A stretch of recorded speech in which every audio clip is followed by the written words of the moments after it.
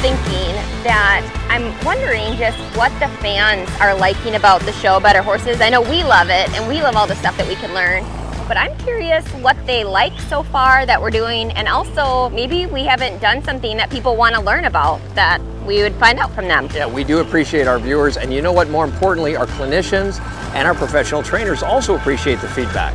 They can check us out and get our email address on betterhorses.com.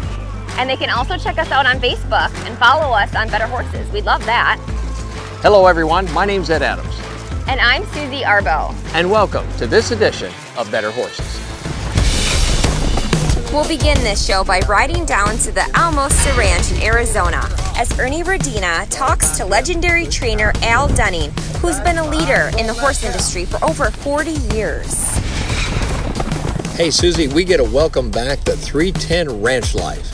Now, these are professional roping cowboys, as they're going to show us their roping techniques as they hold a branding clinic right here in Missouri.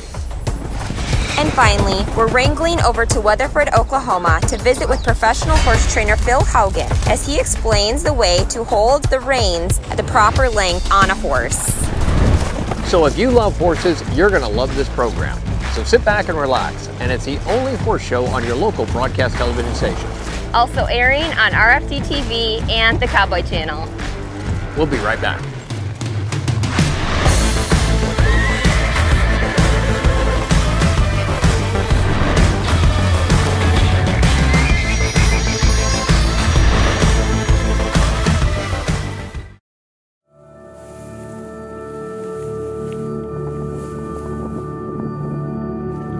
Those of us who devote our lives to the animals we love can recall a kind of dawning. A time when something inside us awoke, like a seed planted deep within us and had taken root and begun to grow.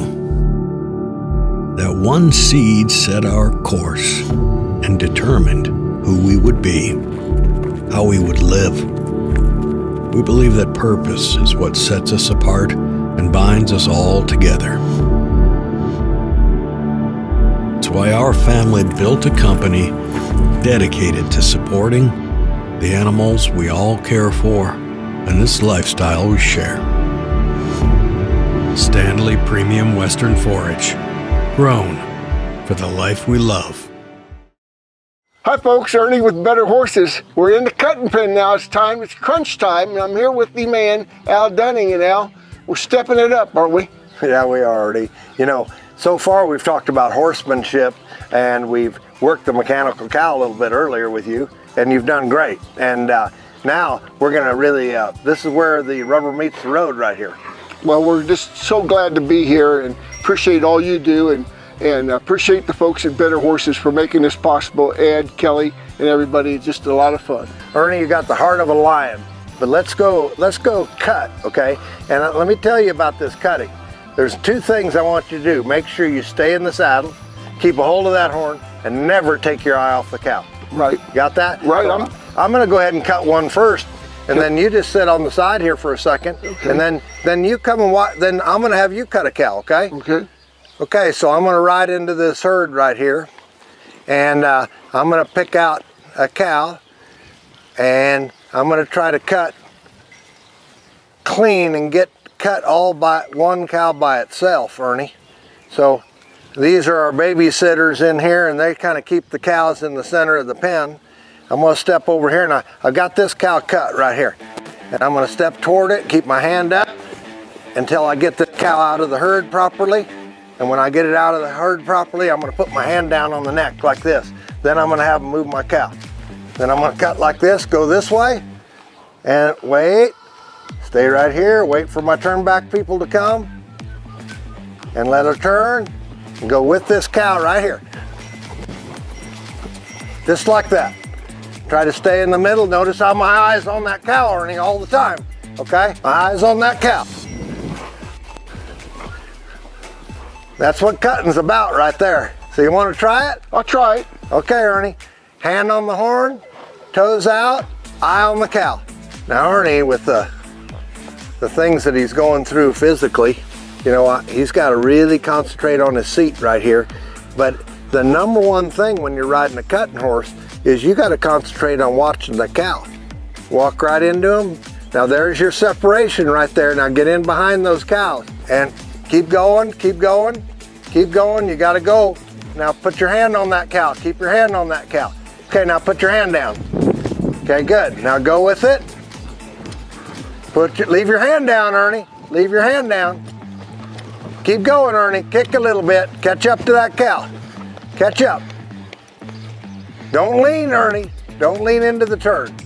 So what you want to do is you want to make sure that you keep your body behind it. So the cow moves, then the horse moves, and then the rider reacts. Ernie, you're not a reining horse, okay? Leave your hand down. Good. Go a little further. All right, good. Now quit right there. Whoa, I think you did good. How'd I do? 75. 75? Yeah, I think so too. That last cut felt pretty good. What did that feel like?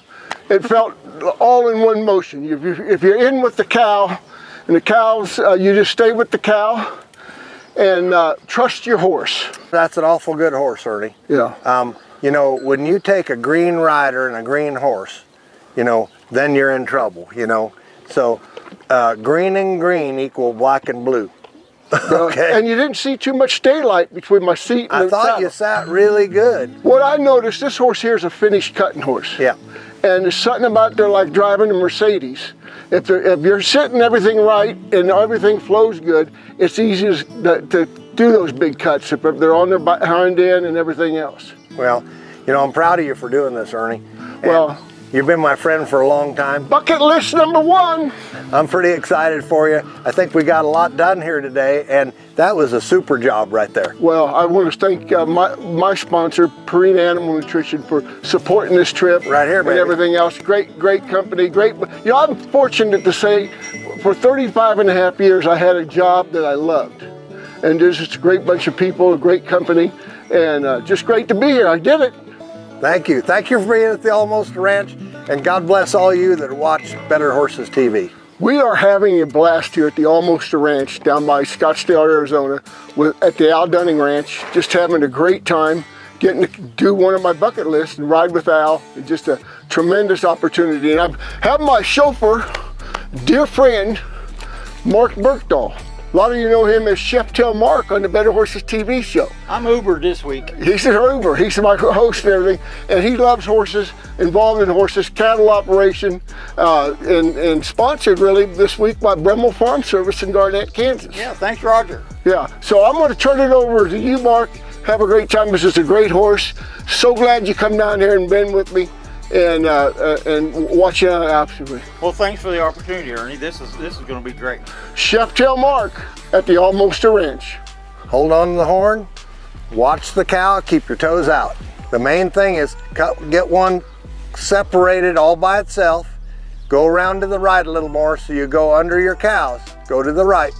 There you go, now ride it in there. Now wait till you get a cow separated and keep your hand on a particular cow. Slow down, slow down, slow down, slow down. Now separate your cows, now go. Keep going, keep going, keep going, keep going, keep going, keep going, keep going, keep going. Now stop, put your hand down. Now you finally got your cow cut right. Don't lean out to your cow, you look like the Leaning Tower of Pisa. Right over there and go. Yeah, that one knows what it's doing. Right over here, a little further, little further. Let the horse go, go. Use your legs on the cow side. Go, good. Don't lean in. Okay, Marilyn. Wait. Oh, we got a little buck out of him. Yeah. All right, Mark, let's quit right there. Good job, Mark. Thank you, thank you, thank you. Good job, good job. You. Stay tuned. We'll be right back right after these messages.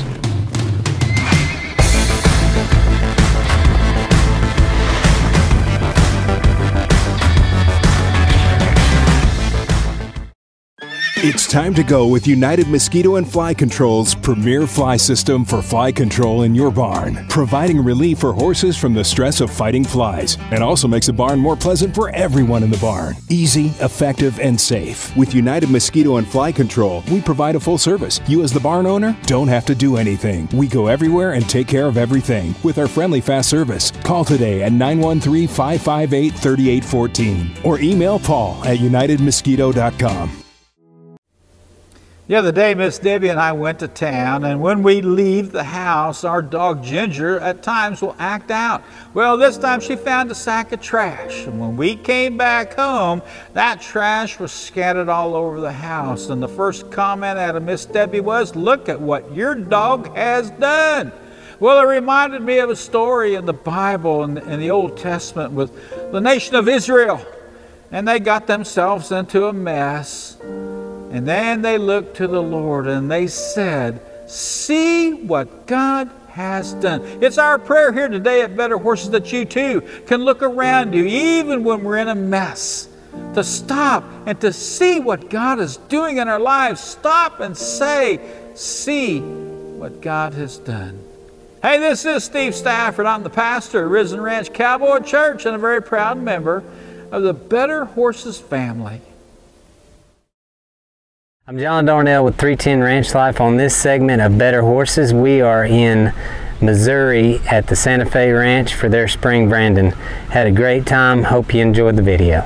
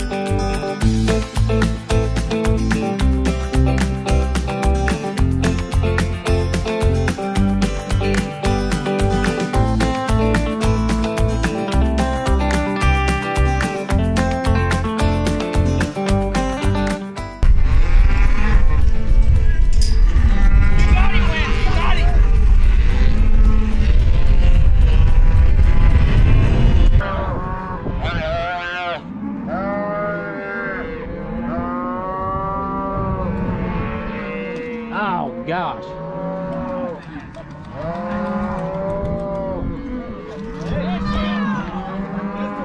I'll put it in there. I'd rather be lucky than good any day, old buddy.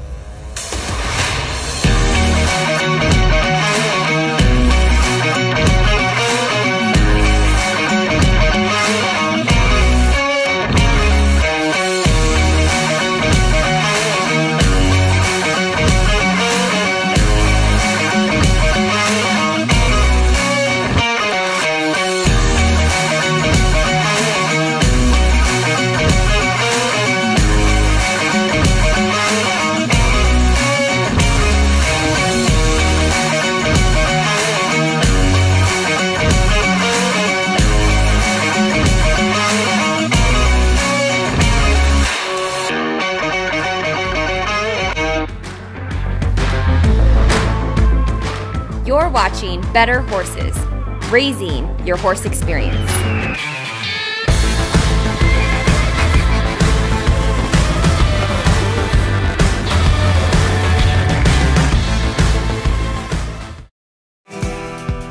When you're a barrel racer, there are so many things that can bother a horse. Just eliminating the back issues is a huge advantage. I feel like using a CSI saddle pad has given me an advantage over other girls because I know that my horse is feeling good, that saddle's not bothering him. If you're looking for a new saddle pad, invest in a CSI. It's worth the investment.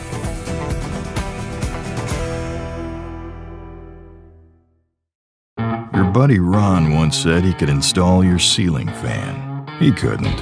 And that one time, Ron said another chili dog was a good idea? Yeah, it wasn't. So when Ron said you'd never afford a John Deere tractor, you knew better. Now, Ron does too. The E-Series, legendary John Deere quality, unexpected low price. Stop by and see Heritage Tractor at one of its 9 locations for your John Deere and Featherlight trailer needs. HeritageTractor.com. What do you get when you bring together one of the biggest names in veterinary medicine with one of the most caring and committed teams of horse health experts in the industry? You get a vaccine portfolio known for its quality and safety. A pharmaceutical line you can rely on to help manage pain and support performance. You get the products, programs, and people of Merck Animal Health. Hey everybody, we want to thank Better Horses TV for having us on this week. This week I'm going to cover a topic that's a question that we get asked a lot at our clinics and at our training facility, and that is, what is proper rein length? What is proper rein length? And You know, that's going to be a little bit different for everybody, but this is what I would tell you. So proper rein length is going to be determined by your body position, okay? So at my clinics, I always talk about field timing and balance. When you're sitting in your saddle and you're comfortable and your hips are underneath you, you know, take your hands and just go like this. Just let your hands drop to a comfortable spot right in here, okay? So like when I do that, like I'm sitting real comfortable and real balanced in my saddle right now. So for me to be real comfortable and real balanced, this is where I want my rein length, somewhere right in here. This is where you're the most comfortable. This is where you're most balanced. Just think about this. If your reins are a little too long, okay, and you have to pull your reins up to here, just look what happens to my body position. And I go from here to here. Whether you realize it or not, you start to get stiff from the balls of your feet all the way up to your shoulders and neck. And that's what I want to stay away from, because anytime I get stiff and unbalanced up here, okay, I'm not going to ride as smooth. I'm not going to be in motion with my horse, okay? When you're sat down and you're in good balance, and good balance is a product of good rein length. So just like right here, as I ride around and I've got my hands right here, I'm real comfortable to where I can control speed and direction. I can turn my horse to the right, I can turn my horse to the left, I can drop my hands, sit down, push on my heels and stop.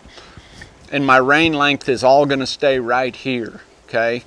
Now, everybody at some point during an event or while you're riding, you're going to have to adjust your rein length to different situations, and that's just a given, okay? You're not going to be able to just put your hands in one spot and they never move there. I think that would be, maybe there is somebody out there that can do it, but I can't, okay?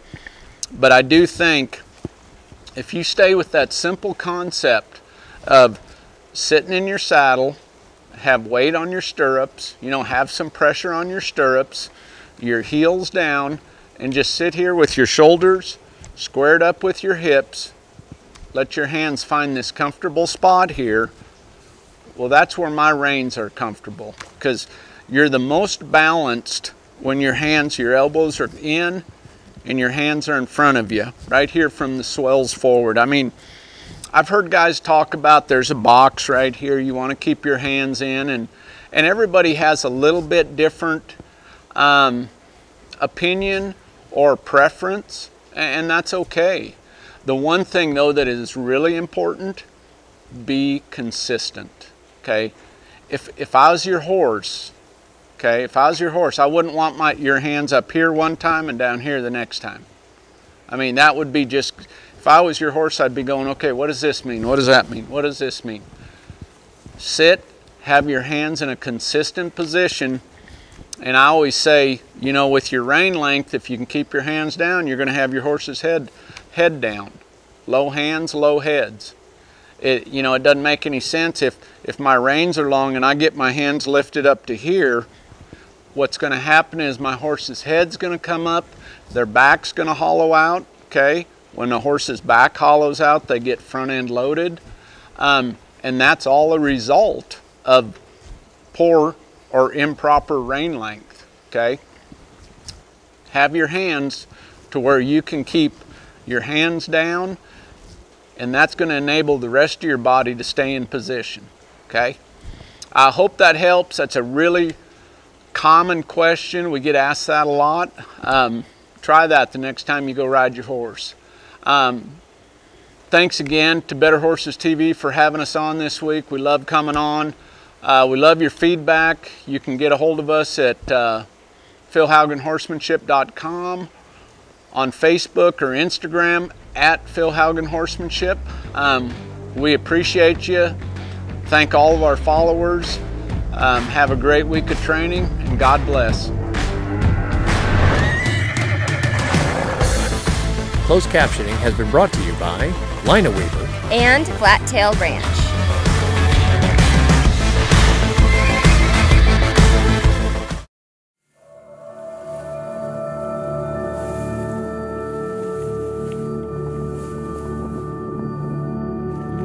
Those of us who devote our lives to the animals we love can recall a kind of dawning. A time when something inside us awoke, like a seed planted deep within us, and it taken root and begun to grow. And from that moment on, the path ahead was clear.